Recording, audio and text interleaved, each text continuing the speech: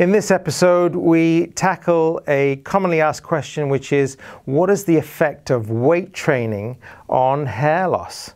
Stick around and we'll unpack that. Welcome to the Hair Loss Show.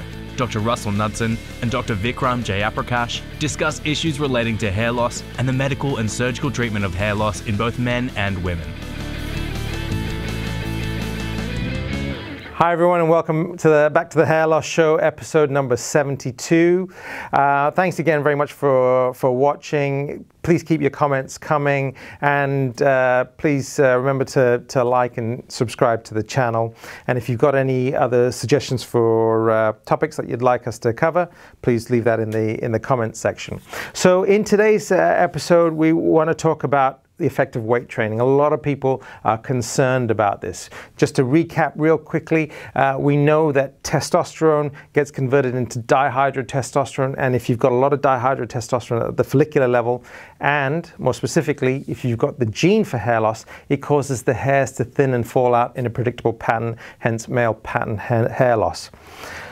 So what is the effect of weight training?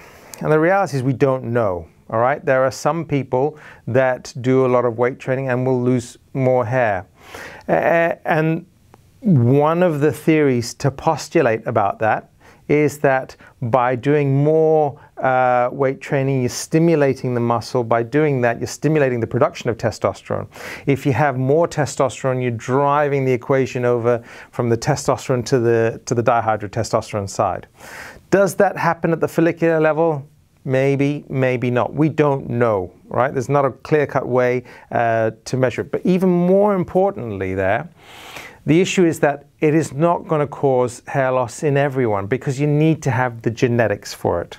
And that's the X factor, so to speak. So not everyone that weight trains will progress in their hair loss. There are some people that will do a lot of weight training, and because they have the genetic propensity and potentially the higher levels of DHT, it may aggravate their hair loss. There are people who do no weight training whatsoever and regardless still lose their hair. So I don't think it is something that I would necessarily make a decision based on should I weight train or not, but just be mindful of that, and again, speak to your prescribing physician about it, because it may well be that, yeah, it's fine, do your weight training, but you may need to be on a small dose of finasteride to, regardless, not even combat it, but just regardless of what you're doing at the gym, to try and stabilize the system, lower those levels of DHT in the system. I hope that answers your question. Thanks again for watching, and we'll see you soon. Take care. Bye-bye.